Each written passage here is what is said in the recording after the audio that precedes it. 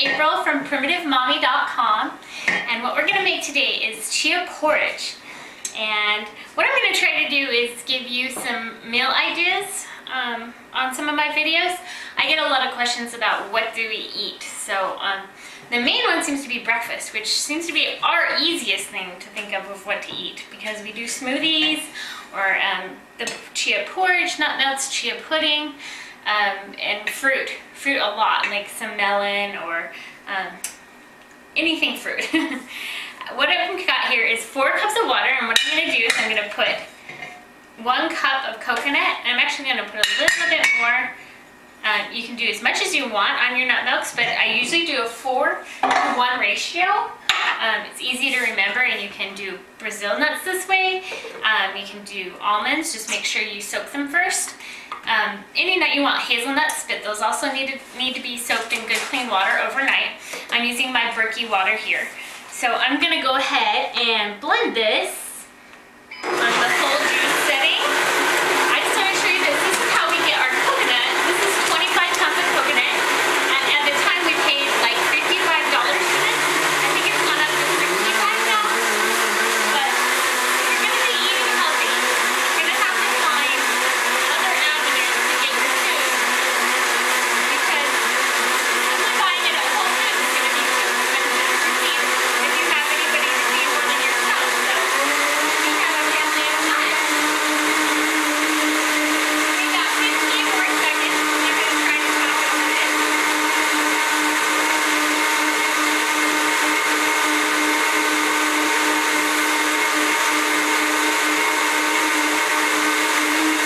Okay, so that is all we do. Now, look at the difference between water and now it is a creamy milk. This is a very popular recipe. I had no idea people were going to love it so much, and we've been doing it for a long time. I would have shared it a long time ago. But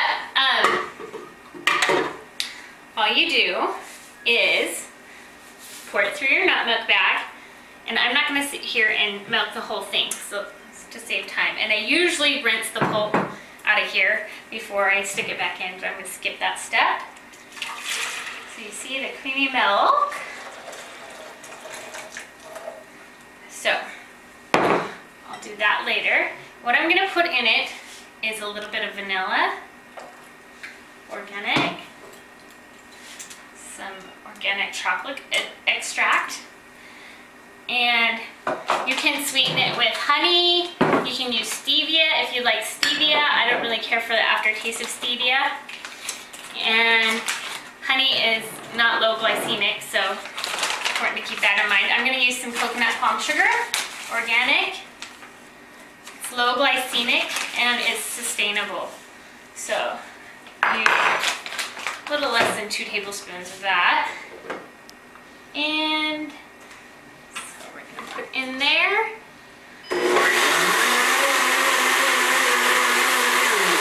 Just enough to dissolve the sugar.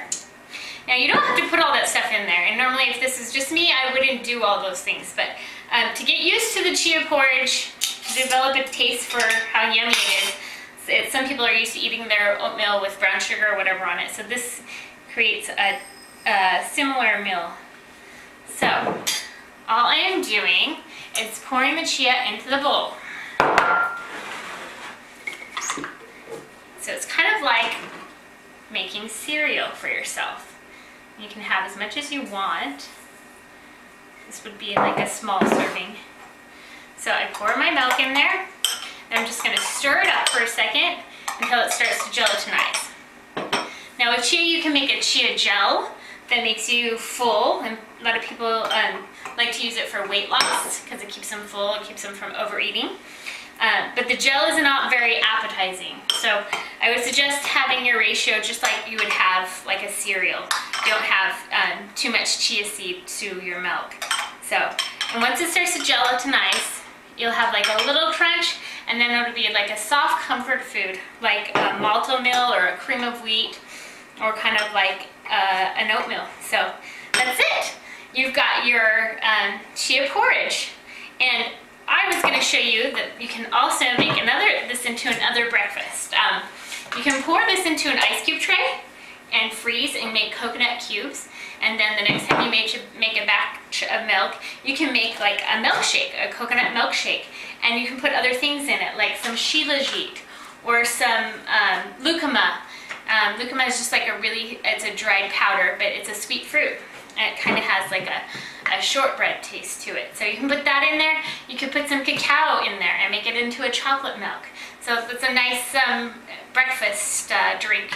Also maca, but what I usually do with my maca is I empty my blender and I'll just put some water and some maca in there and blend that up just to get the maca in me, because I don't really care for the taste of maca and I don't want it to ruin my smoothies and my drinks.